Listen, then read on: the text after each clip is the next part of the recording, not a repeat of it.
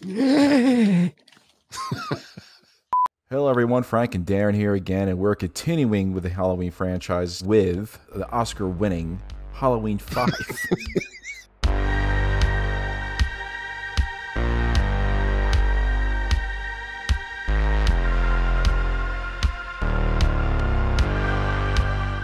And we have a special guest, Mr. Dave Mcrae himself. So, yes. Dave, your first experience of watching Halloween 5.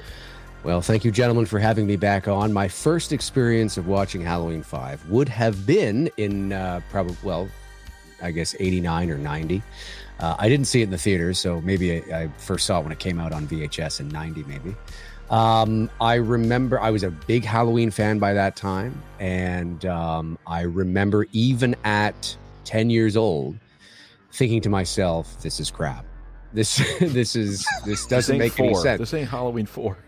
Yeah, I didn't know what had happened. I didn't know what this was. I didn't know where it was going. Who was the man in black? And I remember my 10-year-old self being obsessed with, who is this guy? That doesn't make any sense. What's going on? What's happening? And being totally disappointed. Little 10-year-old me being very, very disappointed at the Myers house, and just that whole. It just didn't make it. Even at that age, I was self-aware and wise enough to know that this makes no sense. And I didn't like it. And no. Darren, yourself. I think I mentioned on our last episode that Halloween 4 was the last theatrical release of a Halloween film in the UK up until H2O came out. And so I had to wait until the early 90s to see this, I think. It came out probably in about 91, 92 on VHS over here. And yeah, I was just like disappointed completely. I had no idea what was going on. It was just like, who's he? Who's she? What's going on here? Why is Michael Log fluming in the first 5 minutes of the film? Oh man! And he's going like this, Yeah, he's just rolling around on the rapids, and I don't need to see him crawling out of a bush and no. I've said that I've said it many times on my own channel. I've said, you don't need to, and people have accused, because, people they don't understand what I'm saying, but, I've often said that I don't need to see Michael's process, and people have said, well, we've seen Michael. Yeah, but yes, not his process in general. I mean, his process in terms of when he's in a vulnerable position. I don't think we should ever see the shape vulnerable, and how he gets out of a vulnerable situation should just be he just does. It's just we don't know how. And to see him, floating down the logs on the rapids, and I mean, you could probably, if you listen carefully, I think you can hear, oh God, oh no, and we don't need to see him like that. He just does. I don't need to see him crawling out, and it was awful. It was just terrible. Yeah. And this is not an attack on Don Shanks. He did what he had to do, and he did a good job with what he had to do. But man, it was bad. It was. What about you, Frank? Where did you first see it? I saw this in the theater. My mom took me again. She took me to it, and your mother was amazing. I said, you know what? Well, might as well. You saw 4, might as well see 5. And as a kid, I liked it, but then you grow up, and then you realize, oh, I like this one. I can't believe I did. Well, moving on from that, Dave. What is the best character for you in Halloween 5? The best character. Well, I think there's a through line here. I think listen, the best character for me in Halloween 5, and this isn't saying much, again, folks, those of you that are watching it, has got to be Dr. Loomis. And I think the reason for that is not because he's great in this movie. He's not.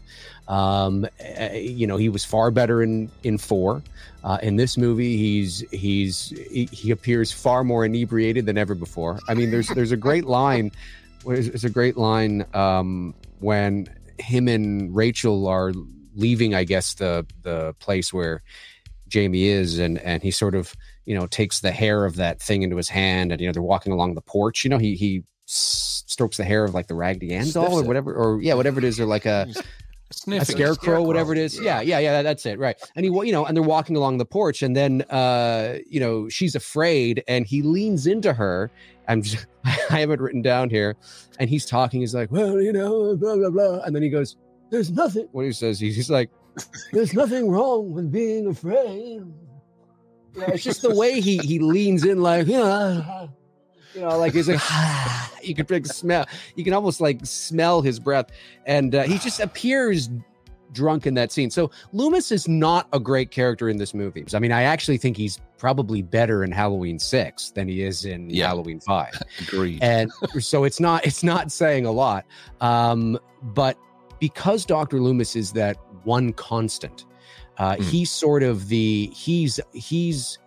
we are seeing things through his eyes, essentially. He's that one we look to as the one that has the answers, that knows it all, that is able to tell us what's going on. And so when he's on screen, he still commands, although not as much in the other films, he commands still a bit of a presence, although a wobbly presence, but certainly a bit of a presence. So when he's on screen, I'm always, it's the best parts of Halloween 5. And again, that's it's not saying a whole lot, because he's really not that great in this movie, but he is the best character in this movie, primarily because he's that he's that through line that he's the life of the party, right? That we gravitate towards. I mean, that's really what it is. So for that, he's the best character. Drunk, stumbling. You know where he is. And all. Stop her. All of that. I mean, that's, he's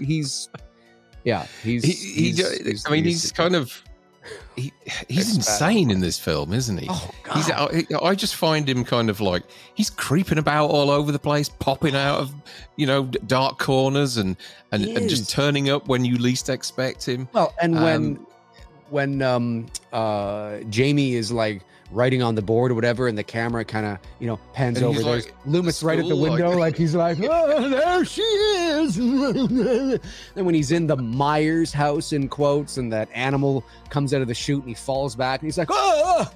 It's like, Jesus, the only thing missing from that laugh was a yeah. He does swing look or like something. I mean, a little burp, right? Yeah. That's right. He's terrible, but he's the best part of the movie. Yeah. How about you, Darren? You agree? It's Loomis again, because I love watching him just sort of aimlessly wandering around, worrying about where his next booze is coming from, because that's what he seems to be doing all the time. Yeah. And we've lost the gloves this time round. He's taken the gloves off, so you can see the egg looks slightly different as well on his face. Yeah. At least it's more consistent this time. I think Greg Nicotero and his gang probably looked at Halloween 4 and thought, Jesus, that thing had a mind of its own. It was kind of moving around his head for the movie, wasn't it? It was changing shape and appearance, and they obviously thought that we got to get that right this time. Let's do a prosthetic that's going to look the same every day, and people aren't going to laugh at it, looking at it, thinking it's a nipple or something. Right. But yeah, I agree. I couldn't think of anybody else, because, as you say, Loomis is the best of a bad bunch in this film. And if there's any takeaway from this movie, it's him. That's it. Yeah. So yeah, Loomis. What about you, Frank? I'm going to go off the reservation with you guys, and I'm going to say the Man in Black. No. What? Yes. What? Kill the me. Best? Kill me, because you know what? Not only don't we have any You've lost all credit here, here, Frank. We don't have any lines from him. He's the least annoying, and he's probably the most sober out of everybody on set. Plus, he added a little bit of mystique as a 12-year-old me watching this movie, trying to figure out who Michael was and who this guy was. And what is he doing? Is he going to hurt Michael, protect Michael, help Loomis, go drinking with Loomis? kidnap kidnap Jamie, who knows? And this is throughout the whole movie. I remember sitting in the theater and everyone behind me saying, who is this man? Oh, it's probably his brother, oh, it's his father. It was always questioning. No one cared about Michael on screen. They always wanted to know who the man in black was. And I'm still waiting for that police massacre scene to show up somewhere. We're probably never going to see it, but yeah, for me, it's the man in black because he was completely different and added some mystique into the movie. Okay, we'll move on. Yeah. We'll move on. Okay, Dave, your worst character. The man in black. For the opposite ways. For the opposite reasons.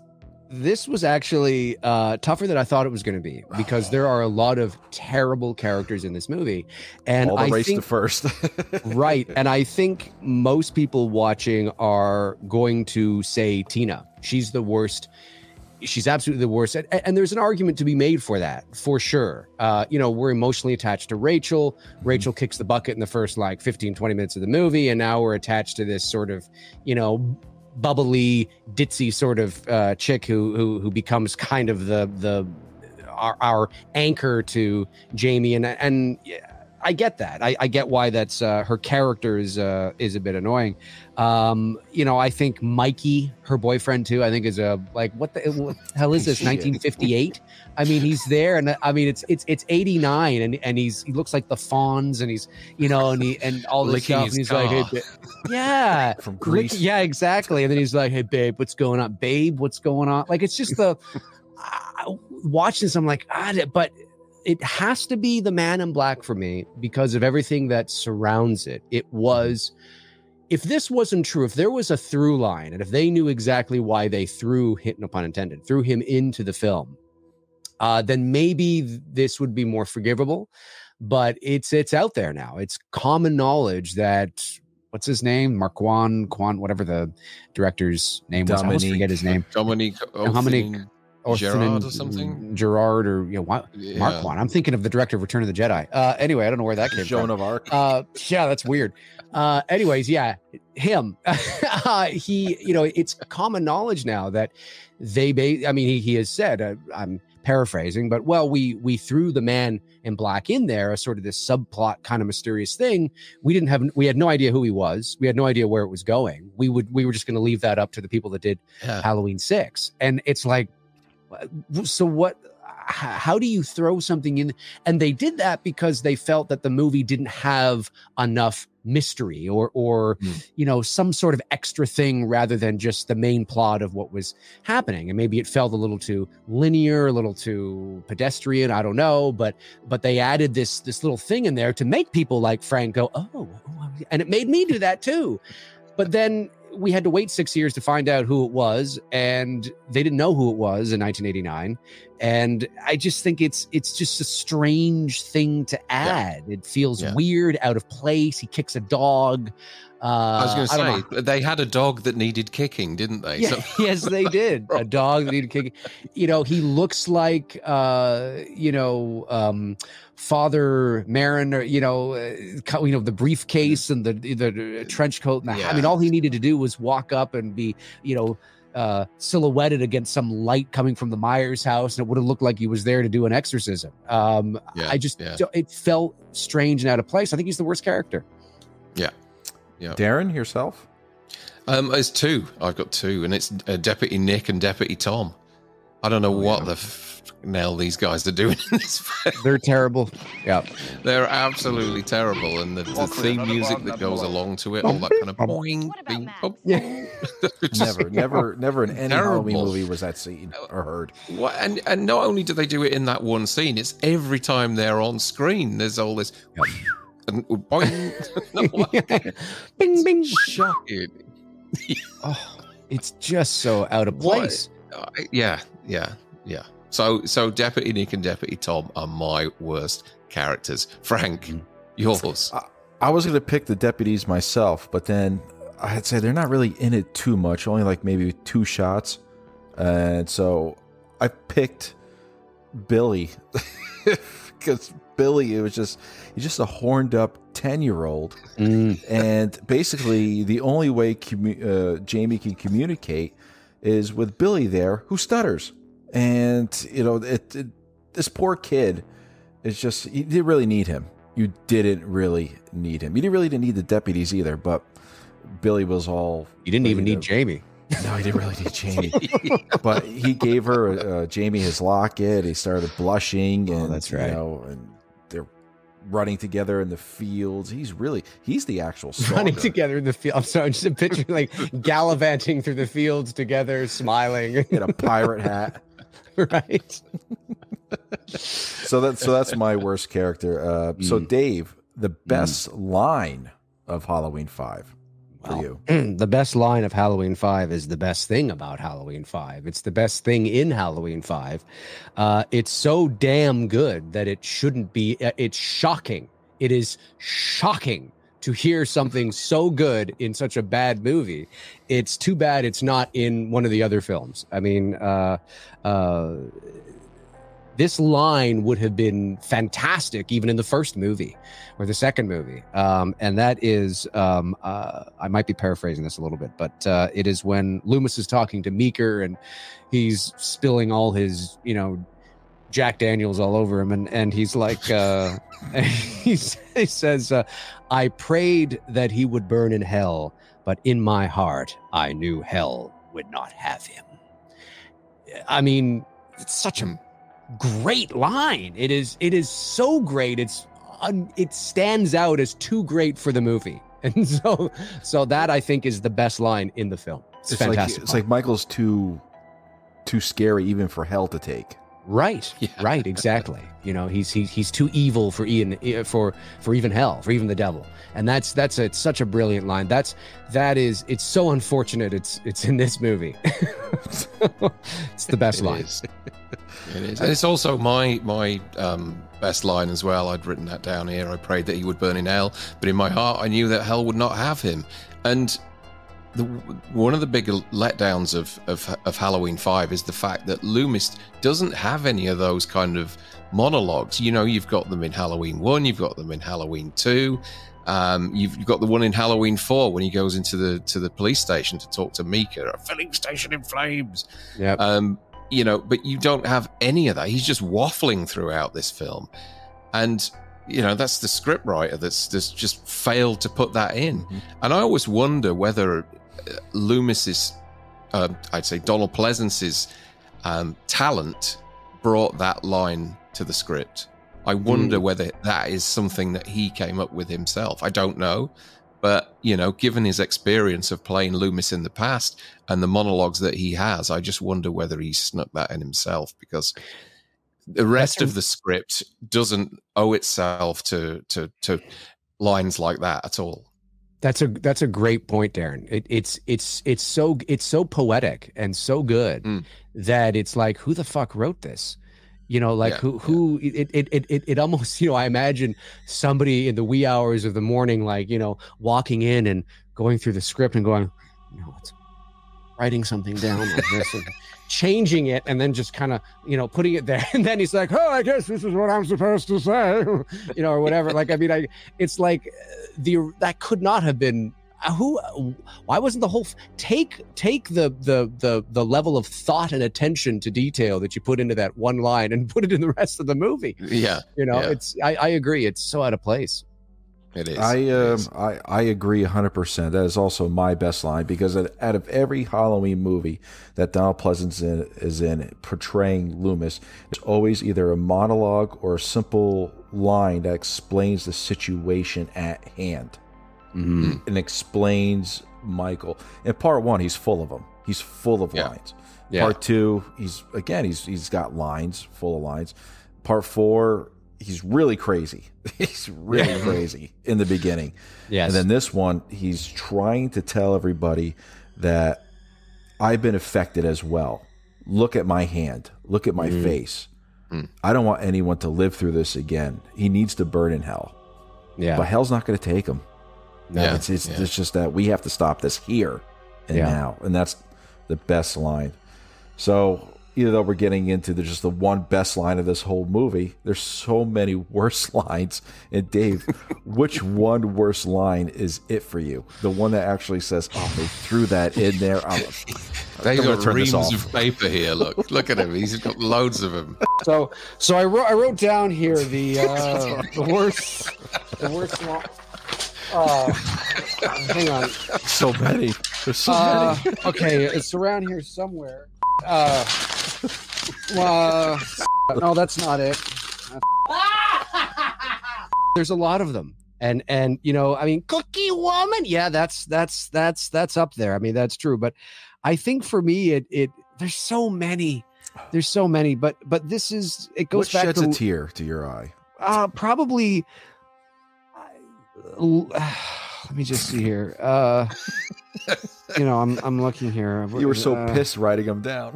I was. Well, okay, I'll give you a couple and then I'll have to pick one, right? So, Tina's bum-ba-da, bum-ba-da, bum-ba-da, bum-ba-da. I mean, that's in my head. And I want to like smash my face into the thing. The other one is not spoken. It's written down when they throw the brick through the window, and it says the evil child must die, and the must is underlined. I'm thinking, well, it's a good thing that thing's underlined. Correct. Because if it wasn't, well, I mean, now look, if it wasn't underlined, I could see them going, that's not a big deal. But it's underlined, so they're like, okay, well, they're dead serious now. Why did the must is underlined? Isn't that the action? It has, die. Yeah, must die. Must die. That whole moment, though, is just, we were talking off camera beforehand about this, and, Rachel's leaving her, I presume, to go and get laid somewhere or something, leaving her stepsister yes, on the scariest night of the year, a year before her uncle tried to open her up like a tin of tuna. That's right. And right after this moment where this brick's gone through the window, proclaiming that this kid must die. That's it. With arguably the scariest man on Halloween, which is Dr. Loomis. I mean, this is really, it's not Michael. with a drunk doctor. Yeah, with a drunk doctor who's not related to them at all. So there's those two. And then there's there's a line at the very beginning when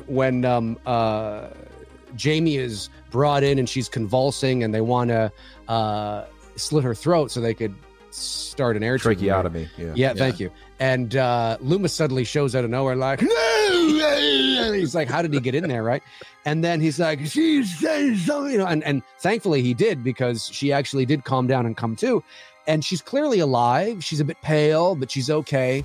And then the doctor turns to Loomis, and I get why this is said, but it's still kind of funny. The doctor then turns to Loomis and says, I think he says something like, "You see?"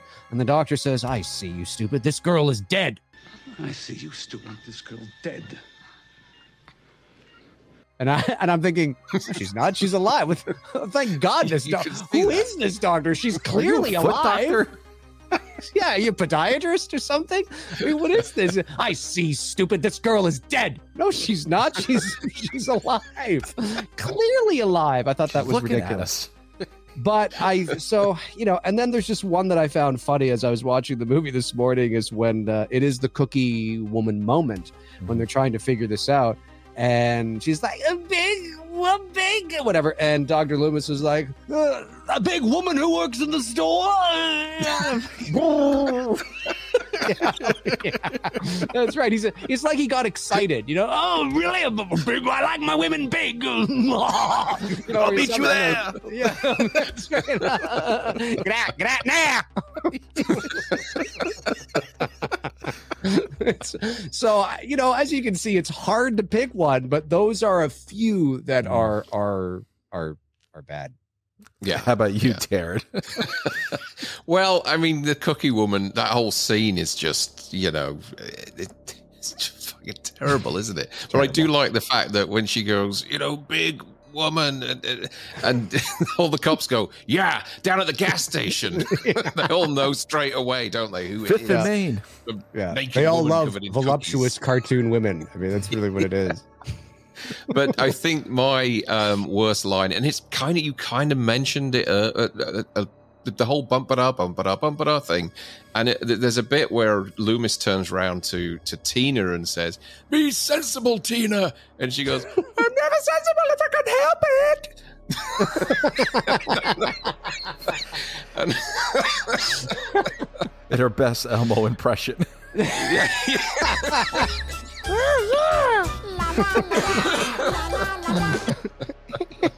Elmer loves you. God. Yeah, it's that is grates on you. Everything just grates on you in this film. It's awful. Yeah, like fingers on a chalkboard. It's just, like that scene with Tina and nose hairs. Oh God. It's that scene with Tina and Sammy, and they're out walking in the yard, and you see Don Shanks I saw it again. I was watching it again, and you see him, and he's in the back underneath that tree, and he's got like some sort of knife or something, and he's lost. He's not even watching them. He watches them, and then if you look, he turns, and like a branch falls. Like he just accidentally cut down a branch. It falls, and he's facing the opposite direction, like he's kicking stones, waiting for the director to say now. Like it's so aimless and ridiculous. There's no suspense. There's no tension. It looks like he's bored. Like he's looking at them, going, I don't know, maybe. They can cut this. Wait, you added it? Yeah. That's right. Oh God, it's terrible. And people have reached out to me. No, Dave, that's the gardener. It's not the gardener. It is not stop this, the insanity. It is not the gardener. It's not. Okay. If it is, he's doing a shitty job.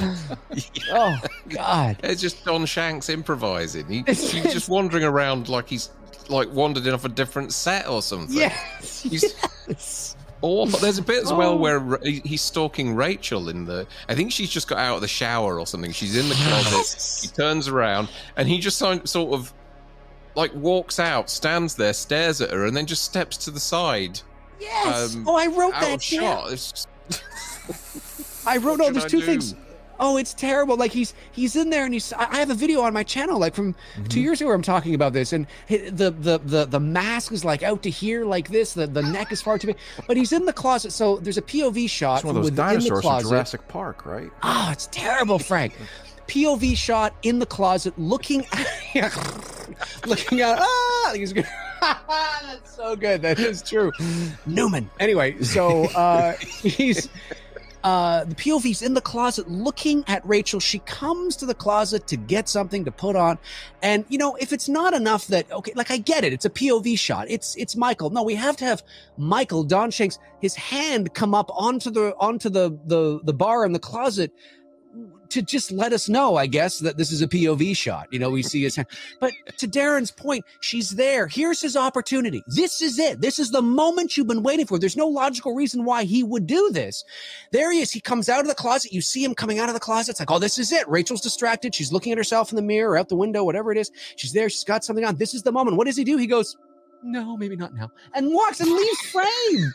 He just leave. I don't understand why he would do that. He had to leave to take a shit. He's like, oh, I gotta go. Yes, that's what it was. It's so anticlimactic, and it's just, oh God. Anyway, sorry, I didn't mean to hog the whole thing here, but as you can see, I'm very emotional about this. His whole goal was to kill her because she's the one that fucking ran him over in the street. It's like, exactly. And she's emotionally attached to Jamie. Right. So yes. Yeah. You want to drive her nuts. But it looked like. Sorry, I didn't mean to do Go ahead. Continue. Go ahead. I was just going to say, go ahead. You're passionate. It is. It literally, and it looks like somebody is cosplaying as Michael Myers, and they come out of the closet and they're just like, oh, I'm just, you know what I mean? It looks like it looks like he came out of the bathroom stall, like she's in and he comes out and he just leaves. Like it look like, it's just terrible. It's terrible. I'm done. All right, I could top you guys with the worst line ever in a Halloween movie is in this movie, and that is Jamie saying "uncle." And the whole thing right there. And he takes off his mask and he lets down his guard for the first time. That is not my Michael. Frank, you are, if I could put that meme that everybody posts where at the Academy Awards, people are all like standing on their feet going like this. That's what I would post that right now, because that is a bad line. Uncle, let me see. Oh. No. I remember, and some of our viewers will remember this as well. I saw the Fangoria magazine a couple of years before I saw the film, and the Fangoria magazine came out before the movie came out. The article headline was Loomis dies, Michael cries. With that little tear. I was thinking, yeah, and I just thought, well, one, you've spoiled the fucking end of the film, you donut, and two, do we really need to see this? Oh, the tear. It's the tear. And we all confirmed that Michael's tears have rejuvenating powers, right? Because his eyes grew back with those tears. They can heal sick children. Yeah. Yeah, they can. They can heal sick children. It's a shocking moment. This is a VHS Halloween 5. Here we are. We all know that. And I'll never forget this. On the back, it says, Michael Myers is finally unmasked. Oh, for fuck's sake. It's terrible. With him being knocked out by Loomis's breath. Oh, it's awful. It's awful. I think this is the original Fox release of it. It's got Fox on the side there. It's all neck. It's all neck. It is. It's a terrible mask. Ladies and gentlemen, Dave has given us a treat right there. Yeah, that's it. Sorry. Anyway, I just needed to show all right. What is, Dave, your best kill? Is probably Mikey getting killed with the garden thing, claw, whatever. Claw, yeah. Or something. I think it was extra satisfying because he's a douchebag. So it's extra satisfying. Toxic relationship. Yeah. And I love that he torments him before, because he's like right onto the back of his car. And he's like, what the fuck? Because he's all upset and he gets it. And that, I've still to this day, as I was watching it, I imagine that's taking place because we see him moments before Mikey pulls his car around and backs into behind the store. But for some reason, this scene looks like it's nighttime. Like it doesn't look during the day. It's got this weird, bizarre, isn't it? Artificial lighting. Yeah, exactly. It doesn't look totally night, but it doesn't look as bright and sunny as it was moments ago. It looks like they block natural light. Yeah, and they've set up some artificial light to sort of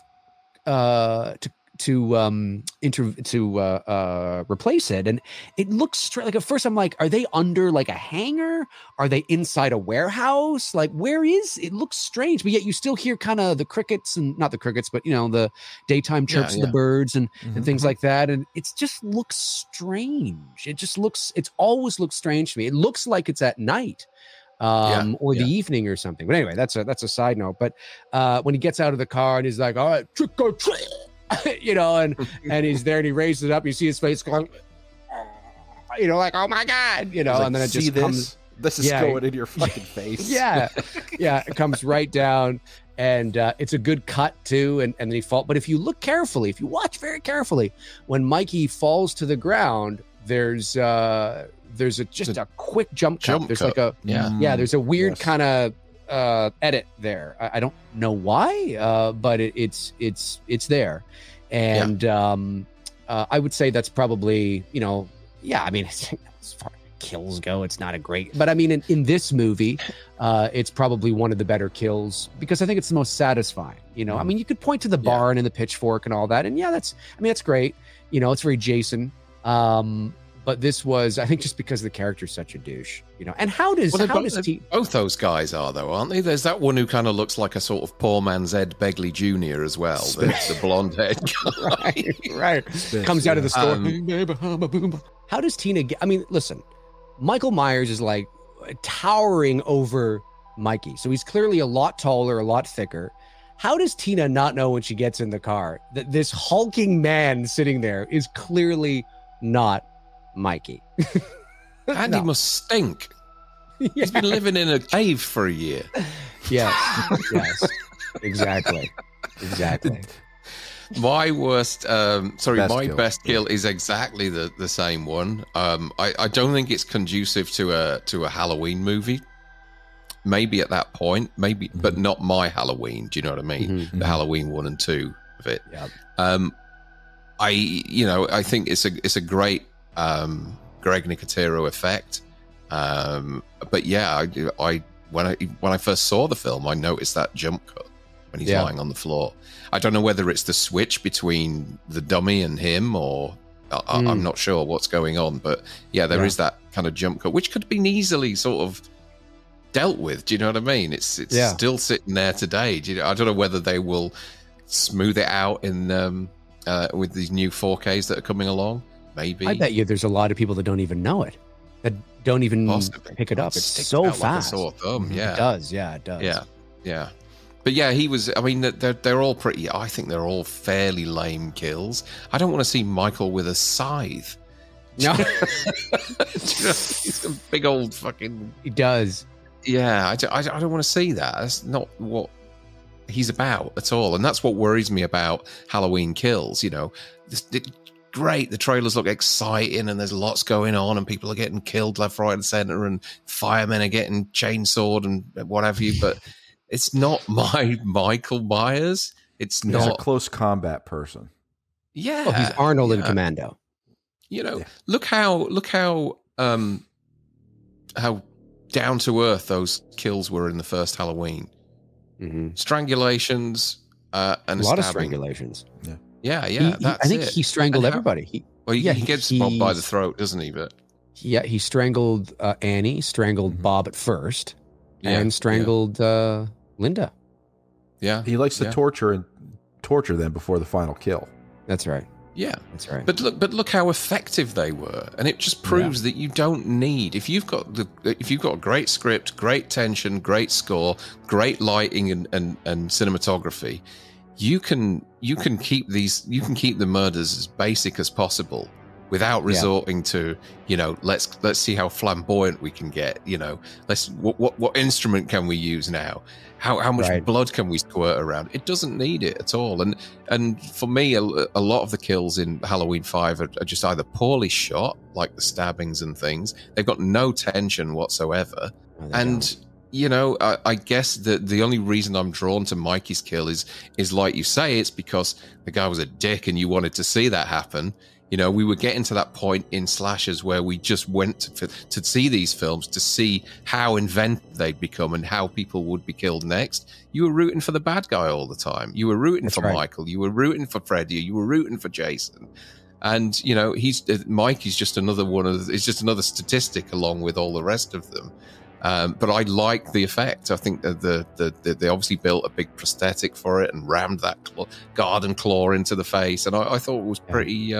I thought it worked well, but to me, it's not a Halloween kill. It's more of a kind of an 80s slasher, you know, a Jason kill or somebody like that. You know. What about you, Frank? For me, it's a kill later on towards the end, and that's the deputy that's sitting in the car to let him know that, you know, to Charlie and Loomis that, you know, another car's coming up, and it's Michael. He gave the deputy whiplash first, and then you see him punch the window through and just literally beat the living shit out of the other deputy, and you can hear it on the walkie-talkie, and everyone's like, "Oh fuck, he's here!" Right? You know, you can hear, "Oh God!" You can tell me it feels like Michael's tearing him the fuck apart. Yeah. You know, I agree with Mikey being, you know, killed, you know, with the garden rake because he's just a piece of shit. And it's probably they wasted all their special effects money probably on that one shot, that one kill. But for me, it's the prolonged agony of the deputy being killed by Michael, and he's ramming his head into the fucking steering wheel because he's pissed. He probably just wasted all the gas going to the clinic. Yeah. He's like, fuck it, fuck you, fuck him, fuck Loomis, fuck my niece, fuck you. Well, he gets to do that in the next movie. Oh, great. Love it. So, fuck his niece. Yeah, so for me, the best kill is probably one that's on screen and the rest and the best half is off screen but can be heard. And that's the deputy in the car. Cool. So, worst kill, Dave. There's so many, but what is your worst kill? Hang on a second, it's around here somewhere. My worst kill, I think, yeah, there's a lot of them, but I think I'm probably just going to go with Rachel because of everything that surrounds that too. I mean, this is a character that, you know, shoulda, woulda, coulda. Yeah, I mean, if they were smart, they would have. And I understand why they killed her. I mean, we're killing her because, like, oh my God, everybody's can be killed, and it's Rachel, it's somebody you like.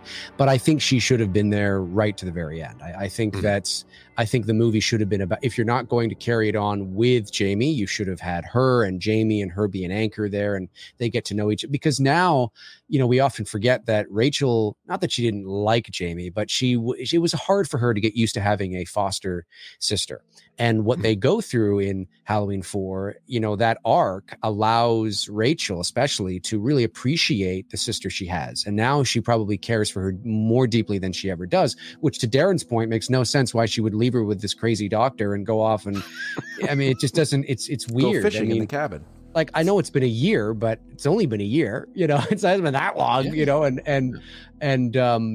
so I think that it would have been nice to see that relationship build even further. So, but they killed her, and they were originally going to kill her with scissors down the throat. That was the original plan, was to do that, which was very sort of intrusive and phallic.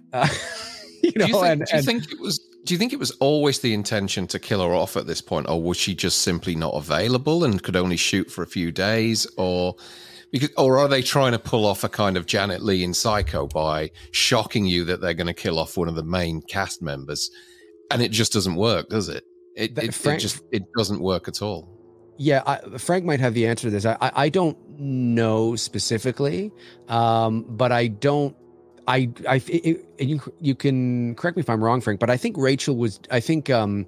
Ellie Cornell was disappointed that she was killed off so early, because she, Halloween 4 was in relative terms was a moderate success for the franchise and for the movie, and I think she was excited to return and was very disappointed that her character was handled in the ways that it was, right, Frank, if I'm not mistaken? Yeah, I actually saw her at a convention at least a decade ago, and I asked her about that, and she was very disappointed on how her character was killed off. She didn't mind that her character was killed.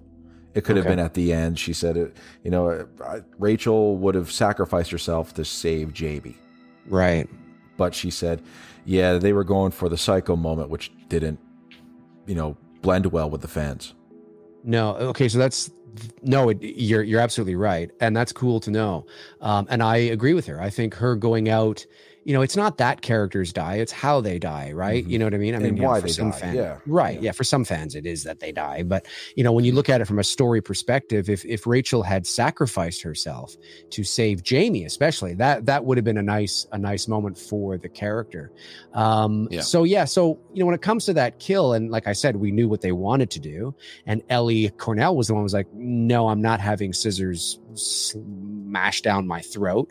So they decided to do what you saw, but it just feels so cheap and dismissive. And if Michael's right there, why are you going for the shoulder? I mean, it's like, what? I mean, that's not even going to kill her, at the end of the day. I mean, it's, to the shoulder, and I know he probably took it out and went to town, but it just was, it's the worst kill, not just because of the kill and the mechanics of how that all works in terms of kill, but it's just everything that surrounds it. It's the baggage that I think surrounds the character and how she felt about it and what they were originally going to do, and the fact that it completely missed the mark of what they were trying to do, and that character should have survived, not because Tina is annoying, but because it serves the story better. Yeah. Darren, you agree? Is that absolutely? It's the same for me. There's absolutely no reason whatsoever to do this. And you can tell. I mean, we spoke about her, Frank, in the last episode, and what a strong female protagonist that she is. And there's obviously a point, and she's kind of very similar, Dave, to Laurie. You know, she's kind of young, smart, virginal almost. And there's a point in the film where there's a turning point in the film where she becomes this protector, like you have in Halloween, where, you know, she realizes she has to protect the kids. And the character was really strong, made some really smart decisions. Yep. Right from the get-go in this film, her dialogue's just terrible.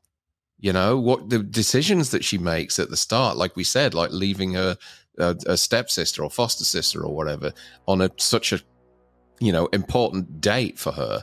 And yeah, it's just, I just think the whole thing's just lame. The character was weird. Like, I can't remember if we were talking about this while we were live or if it was before we went live, but the way that she's so dismissive over, like, when Dr. Loomis calls and says that, you know, where's Max? Can you check on Max? You know, and clearly it's not Dr. Loomis. It's because of Jamie and her going, what?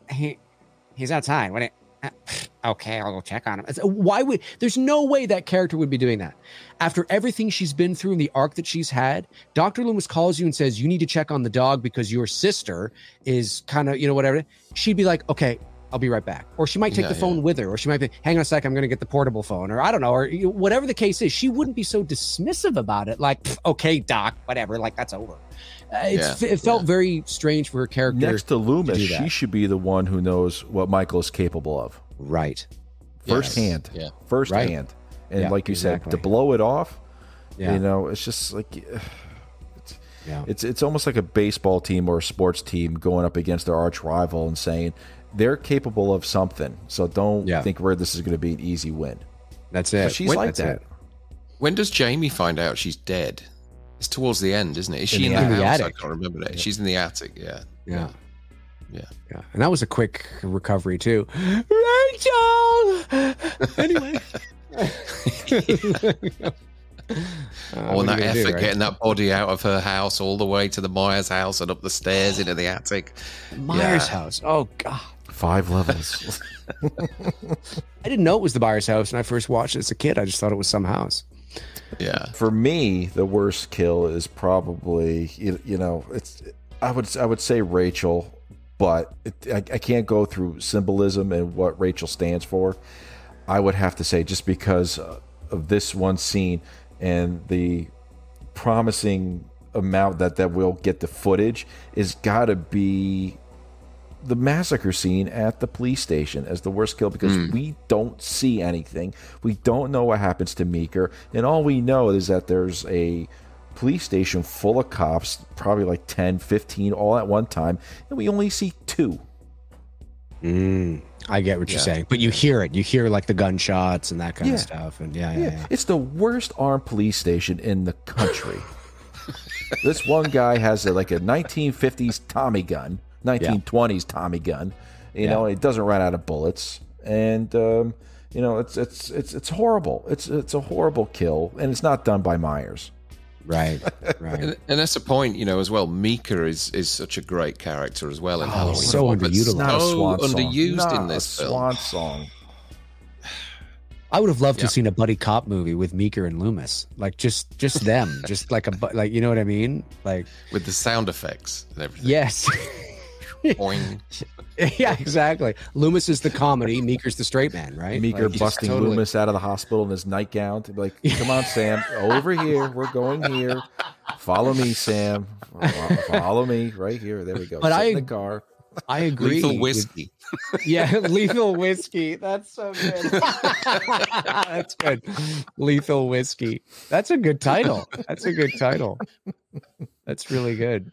Yeah, that's I see what you're saying, Frank. Yeah, it's a sort of kind of like a throwaway thing, and knowing that it actually was shot kind of makes it feel even more underserved, I guess. Okay, we'll leave him locked up crying. Oh God, it's so awful. He's there on his knees in chains. Is he not kneeling next to like a water fountain or something? And he's just playing with his chains. He's playing with his chains, and his mask is still on. I don't understand why his mask is still on. Stapled. It's stapled. Yeah, it's like part of his head. Oh, it's terrible. Okay. Yeah. Now, the best moment of this movie, Dave. Finally, the best moment. The best moment in this movie. Hang on a sec. Let me just here see what's going on here. Let me. Oh, your best moments on a fortune cookie little label. Oh God, it's off. Well, and hang on, before I get to my best moment, I wrote something down too. Well, no, we're doing a worst moment, right? So maybe I'll leave it for that. Watching the movie again this morning, I don't know if this was intentional, but when Tina and Sammy first leave Rachel's house, and Myers is standing in front of the window, and you see him up there, and then Tina turns back and looks, and he's not there anymore. But if you look very closely to the right side of the window frame, you see Don Shank's shoulder kind of slowly move out of the way, and I'm thinking, were we supposed to see that, or was that like I suck? Yeah, like I don't understand. Like I get the idea of there, not there. Like I totally get that, but why? But that's not even that. It's there, sort of, almost not there. I mean, that's kind of what it is, you know. So I don't even know. Yeah, it's like he's there, and he's like or it's like he's, because whatever was behind him on the wall or the dress or something is dark, and he's in a dark outfit. So the clothing is camouflaged in somewhere. It's blending in with that, but it's almost like the way he kind of just slowly continues to move. It's as if there was a monitor in the room and Shanks was looking at it, and he was like, "Oh shit, hang on." There, that's better, you know? Or somebody was like, "Can you just move over to the left a little bit? Just more to the left a little bit, Don." Yeah, that's it. But they forgot to kind of take that part out. It just looks funny to me. Well, as you said before, there are a lot of things we shouldn't see Michael doing, and you know that's one of them. We shouldn't see him dipping out of frame. That's but right. Your best moment, Dave. My best moment would be the laundry chute scene.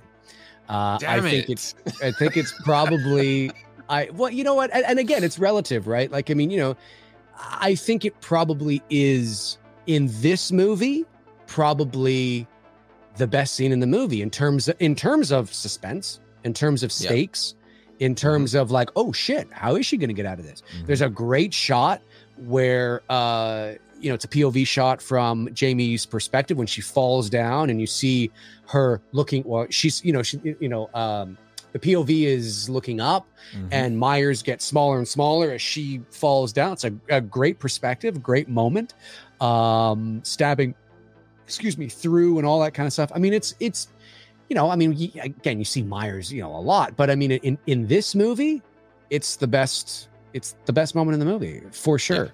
And she got stabbed in the calf. She did, which they never made it in. Yeah, that's why her leg is bleeding when she gets to the top. Oh, but you can't see children being stabbed. You can't show that. I think in this movie would have been I think all the children absolutely should have been stabbed in this movie.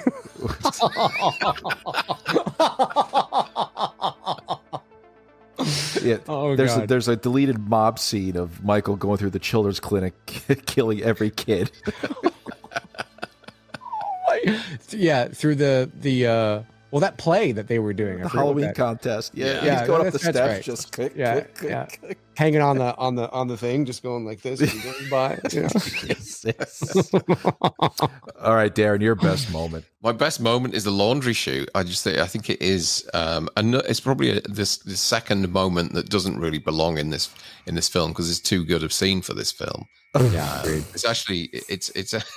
It is. Everyone's like, now we're getting somewhere. Now we're getting somewhere. Yeah, finally.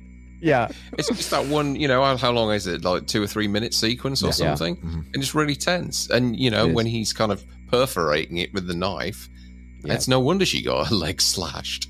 Yeah. It's the only bit of tension within the movie, I think. I am going off the reservation again. My best moment is one of the worst moments. Is me as this 12-year-old boy watching this movie, probably more like 9, but is when Loomis beats the shit out of Michael with the chains on, and I could see all the anger that Loomis has, and he's just saying, "Die, die!" That this character is willing to kill himself in order to stop Michael. But the worst moment is them being face to face.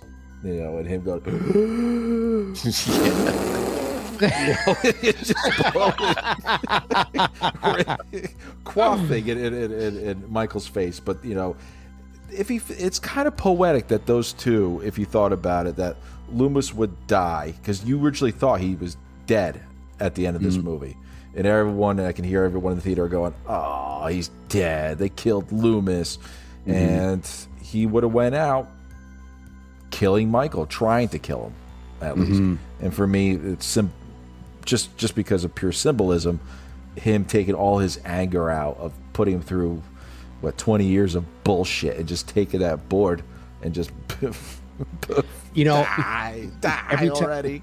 Yeah, he's got this 2x4 and he's launching it on the chains and everything. I will say that every time I watch that scene, though, I think of Tommy Jarvis in Friday the 13th Part 4. Die! Die! Yeah. Die! I always think of that. I never watch that scene and not think of that. It's the moment, though, when he's trying to trick Michael into walking down that little kind of veranda that he's on. Go on, Michael, down there. She's down there. Go on, Michael. Just so that the old neck can go down. That's right. Here's your little girl. Yeah, you want her down? Come on. What are you doing? Shut up. It's like, oh my God. She smells so good, Michael. Can you imagine? I love your hair, darling. Oh my God. That's when Myers kind of stops and is like, I'm out of here, and just leaves or whatever. One other moment that I want to say, actually, which I've always liked, and it's at the maybe because it is at the very end, literally the last second. But from an audio perspective, I've always liked this as a kid, even as a kid, and even as an adult now, having an appreciation for it. I do actually like when Jamie is in the police station and she's there, and it is eerie. I mean, when it's kind of quiet and you just see the bodies and the fire, and it's eerie. That's a moment that, you know, again, if you put in another film, that's very eerie. Like, you know, you can always find those moments in vacuums that are interesting. And when she's looking at the cell, which is so ridiculous, but you know, and she's like, no, and then it cuts to black and her voice just trails off, no, and then the theme begins. I've always appreciated that. I always thought that was a cool way to end any Halloween. I mean, that's a cool way to end a film, you know, and you just kind of hear the echo of her voice, and then the dun dun dun dun dun dun dun dun, which isn't a bad, just not a bad version of the theme. Oh, and also, can I say that the opening titles of Halloween 5 are fantastic with the pumpkin slash and stuff. It's a great opening title. It's a good score. Yeah, it is. Yeah. The only thing that scene is missing, the cell scene, the massacre scene, is in the corner of Jamie maybe looking into a cell and seeing like a drunk Santa. You know, just like passed out. Yes. He survived it. He's completely passed out. Yeah. Eating a salmon through the beard. Yeah, that's right. It's Dan Aykroyd, and it actually is Dan Aykroyd. Yeah, reprising that role. Yeah, totally. Well, this is rough. This was rough, gentlemen, going through this. Look at all these papers. Memories. Look at all that worst stuff on the floor. Look at all the damage. Damage, the carnage, all these papers. All the worst stuff moments. Yeah, God. It's terrible. All this paper and stuff, and trying to clean as you go, as they say. Okay, keep talking. Keep talking. Don't worry about me. End the show.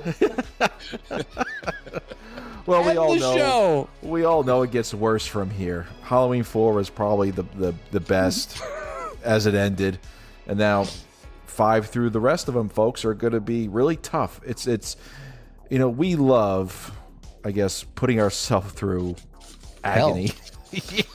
Well, hell would not have the two of you. I think that's really what it comes down to. No. Well, ladies and gentlemen, we like to thank, you know, Dave as he goes through his worst of moments for the remainder of the series. They're all written down right there. Oh, they are. Invisible ink, but it's there. You know, and we're going to be back for Halloween 6 coming up very shortly after this one. As always, stick to the roads. And the best of luck. Cheers. Happy Halloween.